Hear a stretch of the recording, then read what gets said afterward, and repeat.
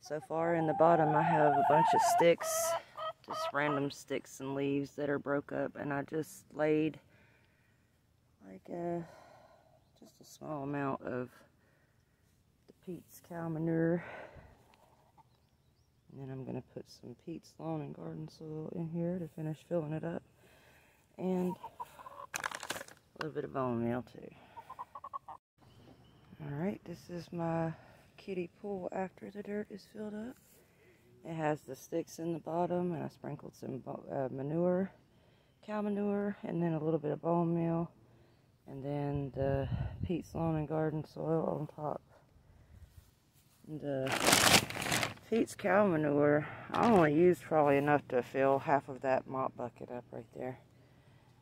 Maybe not even that much, but it sprinkled across the bottom pretty good. And then it took one bag of this to fill up. This is the toddler size kiddie pool, by the way. It took one of these bags to fill it up. But that was with me having the sticks and stuff broke up in the bottom. And I already had the holes drilled also. Now let's see what we're going to put in here.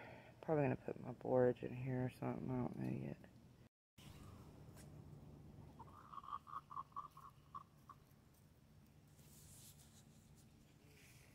This is what happens when you plant your stuff and you don't pay attention to the time.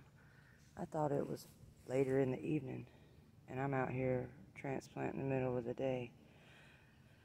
So we don't even know what if this is going to come up. Just messed it all up. Well, here's my latest little planter idea. Yeah, can you tell I'm getting desperate for dirt? I've had this pool sitting here waiting to do this. I thought it was going to take more dirt to fill it up, so I was kind of hesitant. But just gonna see how this works out. I'll keep you updated. Now I have a T-post on both sides. I just connected the wire to one side and wrapped it to this side, connected it, and then wrapped it here. This part right here comes loose, so I can get in there if I need to. And those rocks are just a bunch of rocks that I had in the bottom of some pots and some stuff that I found in the dirt when we was digging the garden back there last year and all that good stuff. Hey chickadees.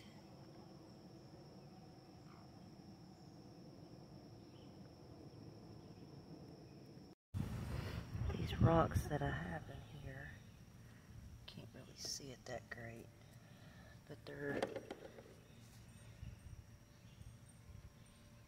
white quartz and pink quartz in there.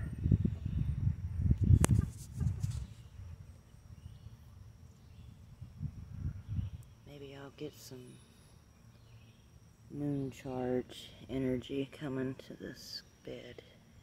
We'll see. Curious if they'll bloom after the full moon. We'll see. Does that make me a weirdo? Because you know, things can absorb energy.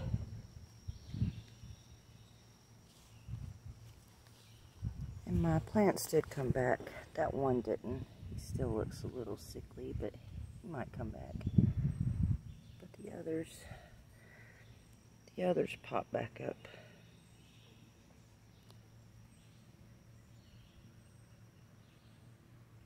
I'll come out here and talk to them. Watered them really good, which I probably should. A few of those look a little iffy, but I think they're all going to make it. That might be too much for that area. I don't know. We'll see. We will see. I finally fixed the fence on this side, so I don't have that ugly, those things blocking to keep the chickens out. And I kind of did the same thing. I just attached it to, well, this bar that I had here doesn't have the things to attach it, so I got to zip tie it to it, but it doesn't matter. It's just holding it in place because it's attached to this one. And then I left me a little gate area to come in. And I just took a old, I think that's a mop handle maybe, and stuck it through the fence just so I'd have a way to open my gate and get in and shut it back. Got a little hole right there to dig it down in, and you just kind of push it behind there. That keeps the chickens out. That's the main thing I'm worried about. It's my strawberry patch. It is going bonkers right now. So I gotta get in here and clean all these runners out to see how they're going everywhere. They're trying to spill out the sides. And looky here. This looks like a cucumber growing in my strawberries. I don't even know how that got in there. But I'm gonna have to do something about that. At least stand him up. Gosh, what a mess. But yeah, not getting any more strawberries right now. So I need to come in here and clear some of this out.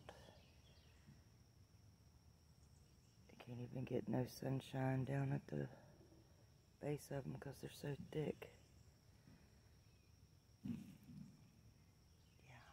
I have a lot of strawberry plants to put somewhere else. I think I'm going to have to, oh God, get more dirt. I need more dirt. Going to have to make me a few big tubs of nothing but strawberries. Or go get me another kiddie pool. Yeah, maybe that. We'll see. This is my strawberry patch that I've just cut a bunch of runners yesterday and brought them over here. Put them in this half barrel.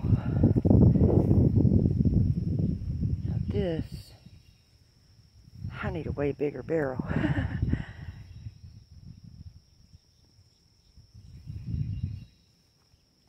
this. I'm going to take you over here and show you my strawberries.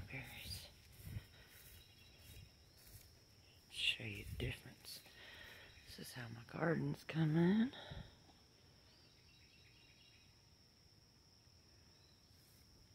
That one's slower going because it's just in the red dirt. I did put some good soil and some good nutrients in there in each row before I planted, but this is my purple hyacinth beans.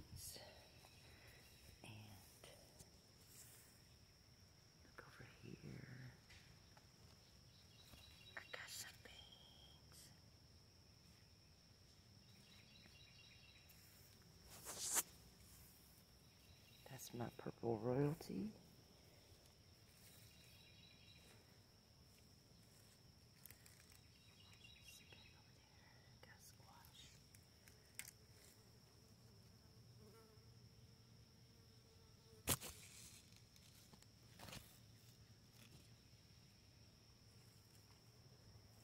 Oh, there's my flip-flops.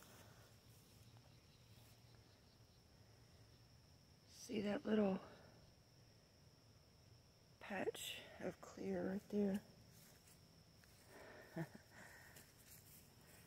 This is the only spot that I cut all of those runners from, and all that needs to be thinned out. And I really don't want to cut them and then throw them away.